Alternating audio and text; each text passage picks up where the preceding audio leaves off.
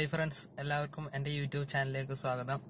ഇന്നത്തെ വീഡിയോയിൽ പറയാൻ പോകുന്നത് ഹാൻഡ് ബ്രേക്കിനെ കുറിച്ചുള്ള കുറച്ച് ടിപ്സും കാര്യങ്ങളും ഒക്കെയാണ്. നിങ്ങൾ ഈ വീഡിയോ മുഴുവനായി കാണുക. ഹാൻഡ് ബ്രേക്കിനെ പറ്റിയുള്ള എന്തെങ്കിലും സംശയം ഉണ്ടെങ്കിൽ ഈ വീഡിയോക്ക് താഴെ കമൻ്റായി രേഖപ്പെടുത്തുക. എങ്കിൽ നമ്മൾക്ക് വീഡിയോയിലേക്ക് കടക്കാം. ആദ്യമായി പറയാനുള്ള കാര്യം, ഹാൻഡ് ബ്രേക്ക് ആക്റ്റീവ് ചെയ്യാൻ മുകളിലേക്ക് വലിക്കുക.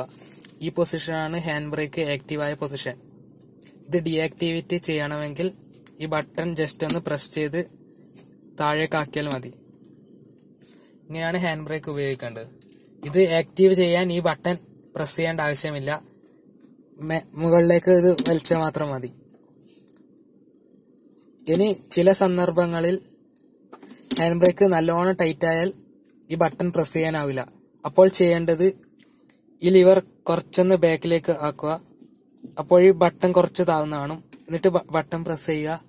എന്നിട്ട് ഹാൻഡ് ബ്രേക്ക് താഴ്ത്തുക. ഇങ്ങനെയാണ് നല്ലോണം വലിഞ്ഞ് ടൈറ്റ് ആയാൽ ഹാൻഡ് ബ്രേക്ക് റിലീസ് ചെയ്യേണ്ടത്.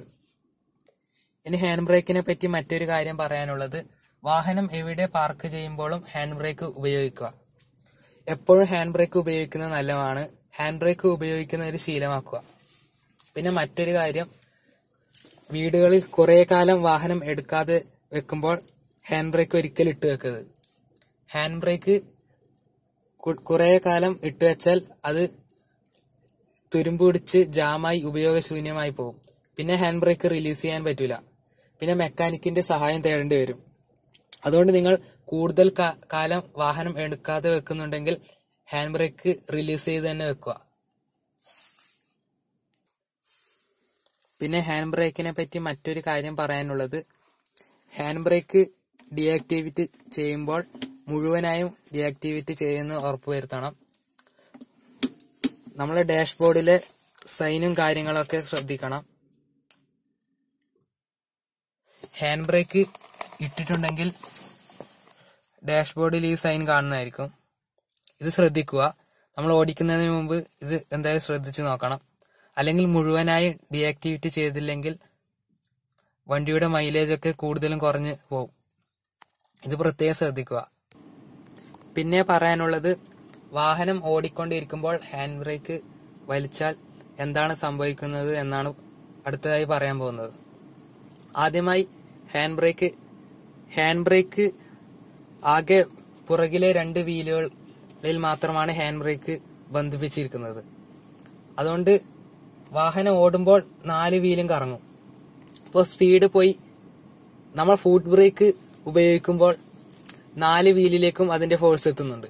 നമ്മളിപ്പോൾ സ്പീഡ് പോയി ഹാൻഡ് ബ്രേക്ക് വലിച്ചാൽ സംഭവിക്കുന്നത്, മുമ്പിലത്തെ വീൽ നിൽക്കില്ല, പിറകിലത്തെ വീൽ മാത്രം നിൽക്കും. അന്നേരം വണ്ടി സ്കിഡായി ഒരു ഭാഗത്തേക്ക് ചെരിഞ്ഞ് അപകടം ഉണ്ടാകാനുള്ള സാധ്യതയുണ്ട്.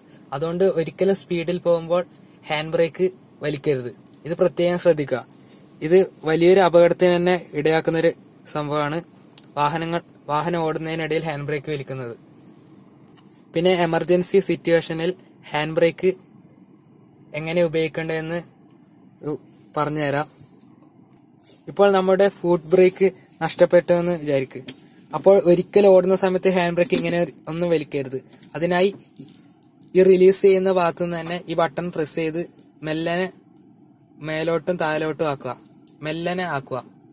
എന്നിട്ട് ഗിയർ ഡൗൺ ചെയ്ത് വാഹനം നിർത്താൻ ശ്രമിക്കുക. ഒരിക്കലും വണ്ടി ഓടുമ്പോൾ ഹാൻഡ് ബ്രേക്ക് വലിക്കരുത്. ഇത് വലിയൊരു അപകടത്തിന് കാരണമാകും.